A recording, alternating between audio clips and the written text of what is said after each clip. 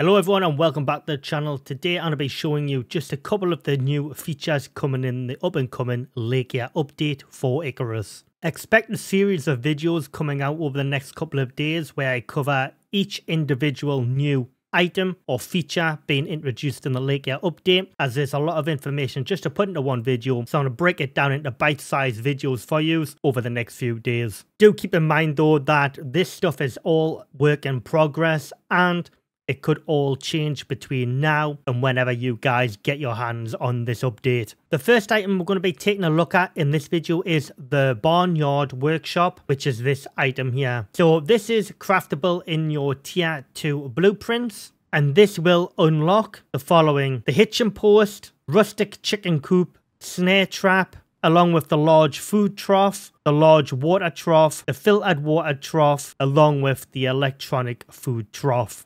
So the first item we're going to be taking a look at from the BarnYard workshop is the electronic food trough. Now this is going to be an integral part of your build going forward, because what this does is you put any type of food in here. As of recording this video, you can put meat in here and it will start generating this omni animal feed. So what this does is gives your mount or animal plus 100 food when consumed, but if you feed it to an animal, consume 1 stomach slot, plus give it 125 maximum stamina and plus 50% stamina regeneration. As of recording this, these do have a long spoil time, these omni animal feeds. All you have to do is pop it on your hotbar and then go to an animal or a mount that you've tamed. Go to my Moa, right click and feed that, and then there you go. Let's just access the inventory. It now has a well-fed buff plus the animal feed buff.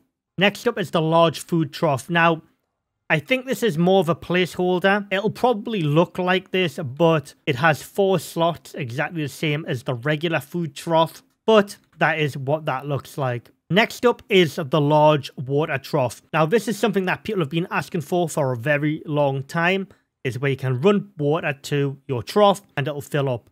So as the time of recording this, the large water trough can hold 15 litres of water. Next up is the filtered water trough. This is going to be the best water trough in the game. So basically, this will require power and water. You can toggle the device on and off as well. All this will do is stop your animals getting sick from drinking unfiltered water. And that is a quick look at the new troughs coming in the Laika update. Keep your eyes peeled though, I do have more videos coming out for more individual items within the Laika update within this week. So there's going to be plenty of videos coming out for you guys, breaking down how to do stuff, how to use the new items, how to use the new tameable items as well. Thank you very much for watching everyone. Let me know down in the comments what you think of these new troughs. Make sure you hit that like button, subscribe to the channel, turn your notifications on as well.